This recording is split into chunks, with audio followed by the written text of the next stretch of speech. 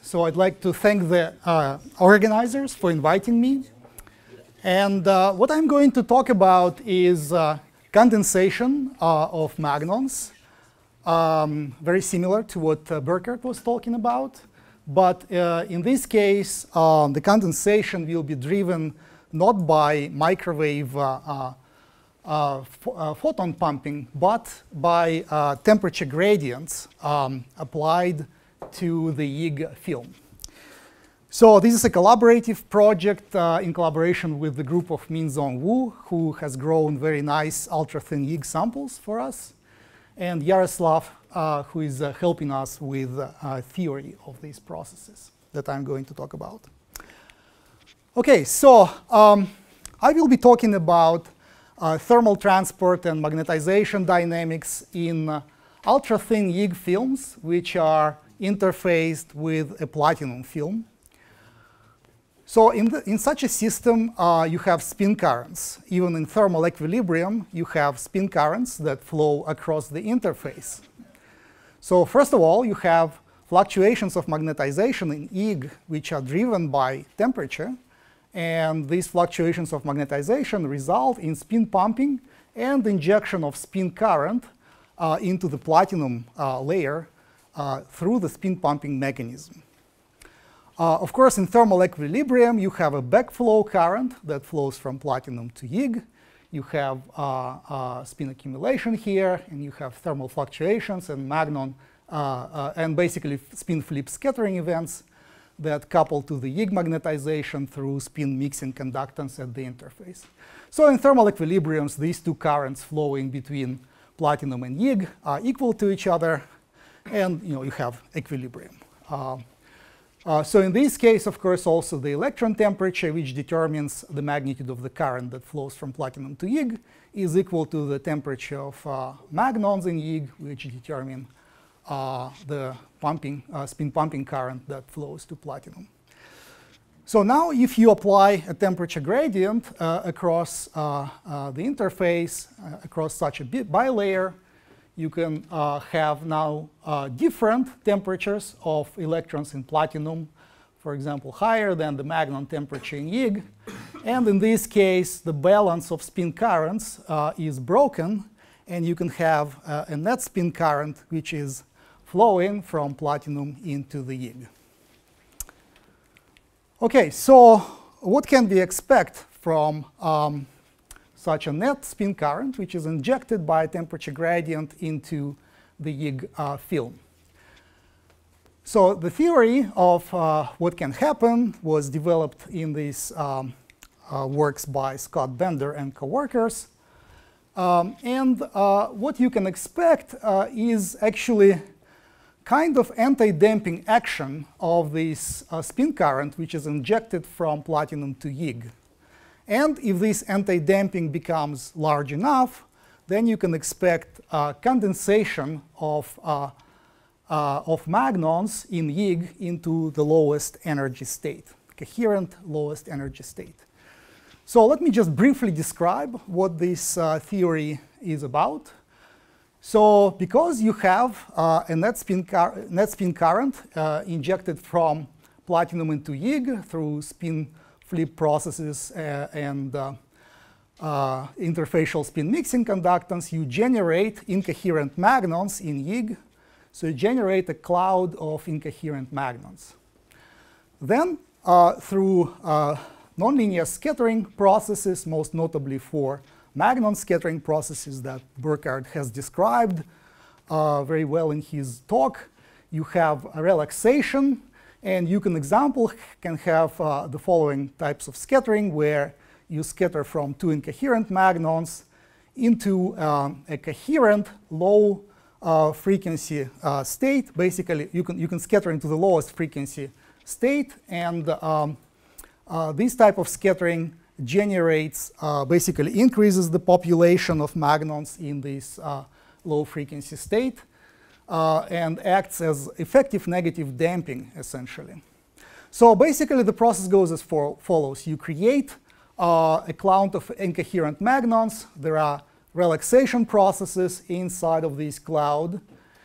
you raise the chemical potential and increase the density of magnons, and when the density reaches certain critical value, you can have condensation into the lowest frequency state, lowest energy state, basically, which will manifest itself as macroscopic occupation of magnons of this low frequency state with a well-defined phase. So it will be a coherent state, which is basically can be described as magnonic condensate.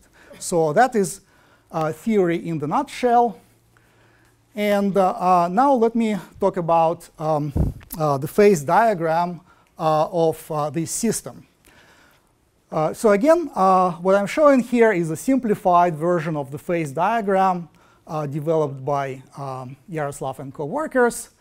And this phase diagram tells you what happens in this system of thin Yig film or any insulating ferromagnet and basically non-magnetic metal, in our case platinum, when you apply either a temperature gradient across this interface, or you create spin accumulation in platinum by some other means.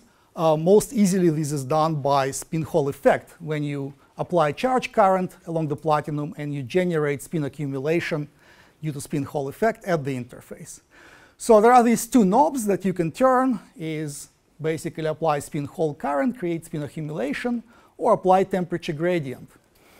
And basically the phase diagram tells you that there are two main states that you can observe. So if you don't have any spin accumulation or temperature gradient, you have your ferromagnet in the normal state, basically just excited by thermal fluctuations. But if you create sufficient spin accumulation, apply large spin Hall current, or apply temperature gradient, then you can drive, then you can induce the condensate. Basically, you can create macroscopic occupation of the lowest energy state with well-defined phase. And this manifests itself as self-oscillations of magnetization in Yig that you can experimentally observe. So basically, this line, this horizontal line in the phase diagram, has been studied quite well right now.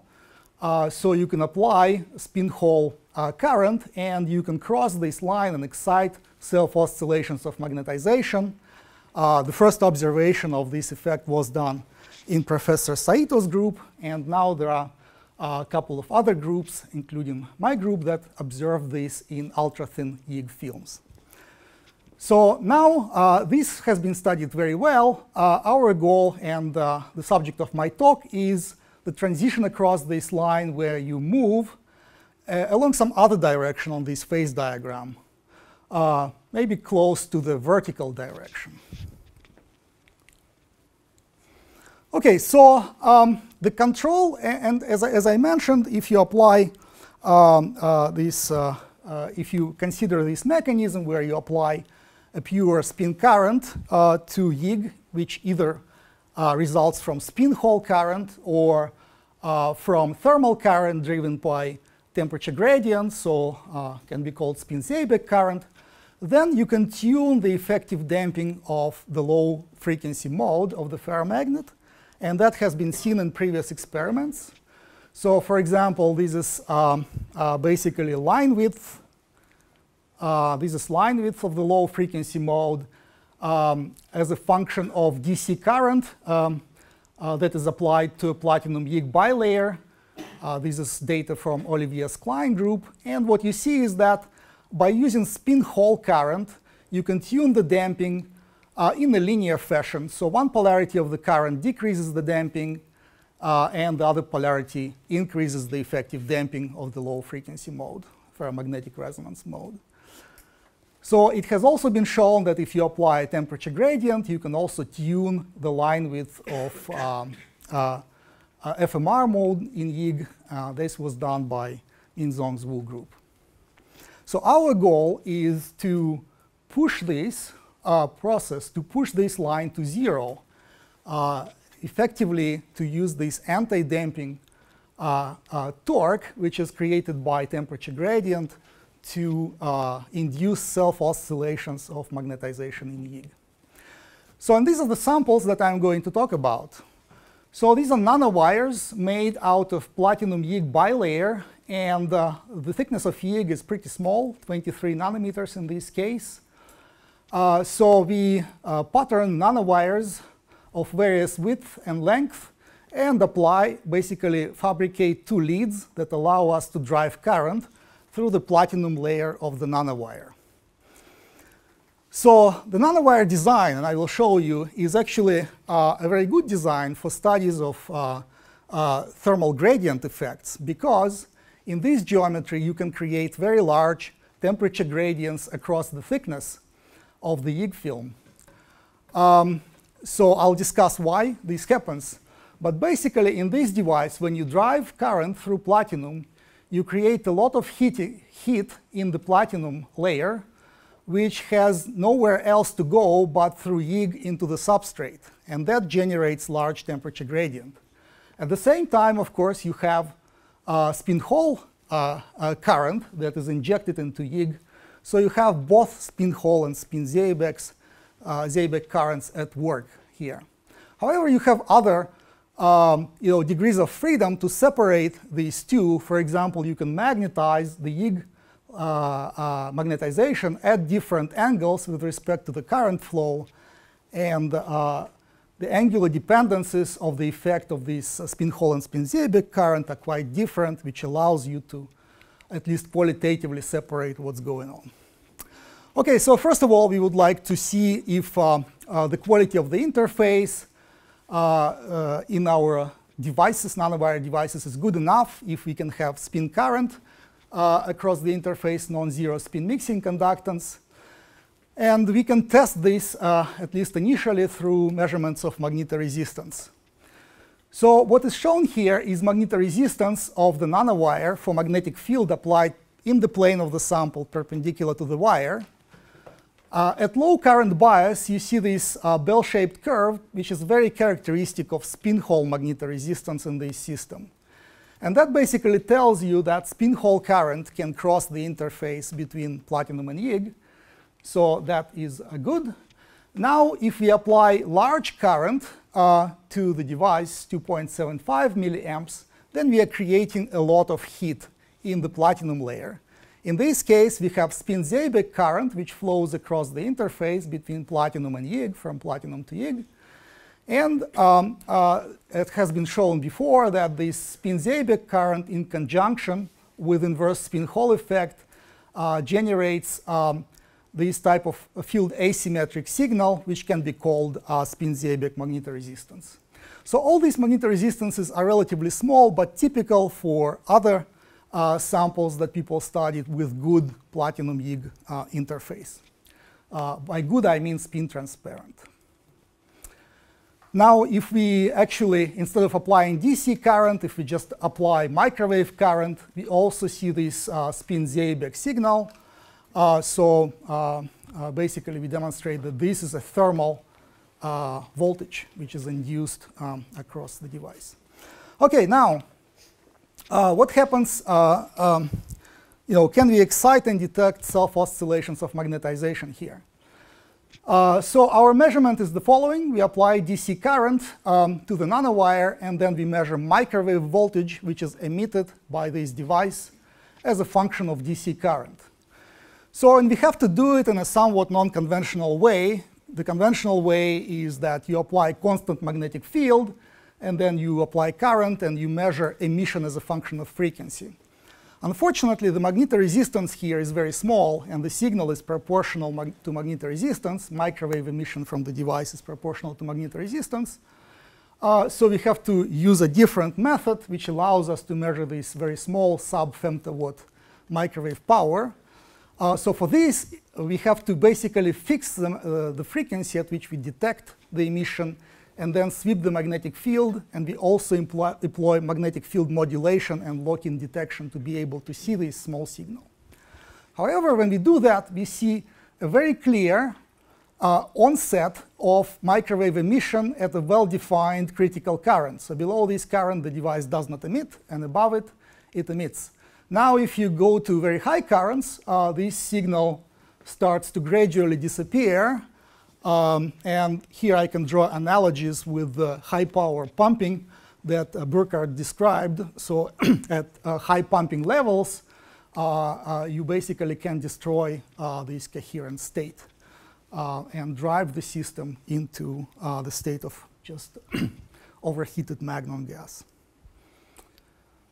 OK, so now what we can do, we can measure this critical current for excitation of self-oscillations of magnetization as a function of angle of magnetic field applied in the plane of the sample.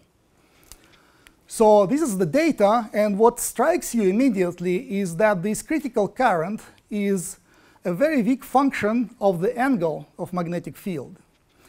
If you only have, let's say, spin Hall current, and the direction of polarization of spin Hall current is fixed, it's independent on the direction of magnetization, then you can make a prediction that the critical current should vary as 1 over sine of the angle the magnetization makes with the basically with the axis of the nanowire. So as shown by this dotted line, dashed line, is what you expect from spin Hall alone. Now, if you are driving the self-oscillations by spin-Seebeck current, basically you don't expect any angular dependence, or the angular dependence should be very weak. The reason for that is that spin current is always polarized basically in the direction of magnetization, right? So as you rotate magnetization, you rotate the polarization of injected spin current. And you can see that in this device, we are basically closer to this regime where the critical current is almost flat. So obviously, both effects are at work here. But when you get to basically close to zero angle, it's clear that spin-Seebeck, it's clear that spin Hall is not the dominant contribution, because you would expect very high current here. So self-oscillations of magnetization in platinum YIG were also recently observed by Olivier's Klein group in these microscale disks of platinum and YIG. So they also see a sharp onset of self-oscillations, and then these self-oscillations fade away at high current. In their case, as I will show you, the temperature gradient in this type of device is much smaller than what we have in our nanowire device. And when they measured the angular dependence of the critical current in this material, it closely follows 1 over sine dependence expected for spin Hall. So they define their current as negative critical current, so this curve is flipped. But basically, they see spin Hall excitation in their devices. So we wanted to know what's different between our devices and their devices. We have done COMSOL simulations. And basically, what we see is that in our design, the temperature gradient is 1 order of magnitude higher compared to their microdisk design. So this is using the same parameters of the materials. So again, this is consistent with what we expect. What is different in our case is just much higher temperature gradient across YIG. Now, can we have additional evidence that what we see is actually due to spin-Seebeck currents? The self-oscillations are due to spin-Seebeck currents. Well, we know that below the critical current, the prediction is that spin-Seebeck current should act as anti-damping, so it should also change the effective line width of the low-frequency spin wave that we are driving into the self-oscillatory regime. So what we have done, we have used the ferromagnetic resonance method, which is called spin-torque ferromagnetic resonance, to measure the spectrum of low-frequency modes in the nanowire. So what you see here is the frequency of these modes measured as a function of magnetic field. We can understand these modes. I'll discuss that. But it's also important to note that we cannot, in this method, we have to basically to detect these spin waves, we have to drive the system with microwave current. And this is basically an invasive measurement, because when we apply microwave current to the system, we also heat it up. And this is very well seen here in this plot where we measure the line width of this lowest frequency mode as a function of microwave power. The line width decreases with power, which is very unusual for nonlinear magnetic dynamics. But this is not mostly due to nonlinear magnetic dynamics. This is due to the fact that we are heating up platinum, and that in the process of measurement, and that basically generates spin-Seebeck current that acts as anti-damping in this case. So we can measure the line width. It's very hard to analyze because this is invasive measurement, but nevertheless, qualitatively, we can get a lot of information out of these measurements. So by the way, we understand the modes that we excite because we can do micromagnetic simulations. We see two types of modes in the experiment, two types of modes in the simulations. And the lowest frequency mode here is actually basically the edge mode of the system, of the nanowire. And that is this mode that goes into the self-oscillatory regime. OK, so now we can measure the spectrum of modes by spin-torque ferromagnetic resonance as a function of current. And we see this parabolic shift. This is due to heating of the system, reduction of saturation magnetization by the heat. Then we see a jump in frequency at the self-oscillatory regime. There is a nonlinear shift from the ferromagnetic resonance frequency of this low frequency mode. But if you look at the line width as a function of DC current, we see that for positive current polarity, we have linear decrease of the line width, while for negative current polarity, the line width is nearly constant. And again, this is very different from what you would expect from spin Hall. Remember, from spin Hall, what you see is basically increase of the damping for the negative current polarity. So again, this is pretty consistent with our explanation. And by the way, this is the angle at which spin Hall is quite significant. This is magnetization nearly perpendicular to the wire. So we interpret this data in the following way. Of course, we are, by applying current, we are creating temperature gradient. We are heating up platinum, and we inject spin-Seebeck current that acts as anti-damping. And the important thing is that it acts as anti-damping for both current polarities, right? I mean, negative and positive current heat up the platinum in exactly the same way. However, spin Hall, of course, is anti-damping for this current polarity and damping for the negative current polarity. So basically here we have anti-damping from spin Hall, from spin-Seebeck, fighting the damping from spin Hall, and there is very little change in the line width. And here basically both spin Hall and spin-Seebeck anti-dampings and add up and decrease the line width. Now, if we rotate the magnetization close to the nanowire, here the spin Hall anti-damping torque is greatly reduced, proportional to sine of this angle. And, but spin-Seebeck should stay about the same. And indeed, we see that the line width decreases for both polarities of DC current as expected from spin-Seebeck anti-damping. So again, this is consistent with the picture of spin Hall anti-damping torque. And basically, for these small angles, it's essentially just spin-Seebeck anti-damping that drives the system into the self-oscillatory regime. All right, so let me conclude. So we observed current-driven auto-oscillations of magnetization in YIG platinum nanowire devices. We observe very weak critical current dependence on the angle of magnetization, which is very unusual for any spin torque oscillator studied before. In this device geometry, we have very high degree of heating and large temperature gradients, which generates large density of spin-Seebeck current.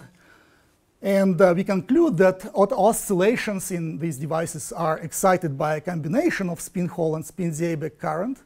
And for very small angles of magnetization, it is mainly the spin-Seebeck current that drives the system into the regime of self-oscillations. OK, so thank you.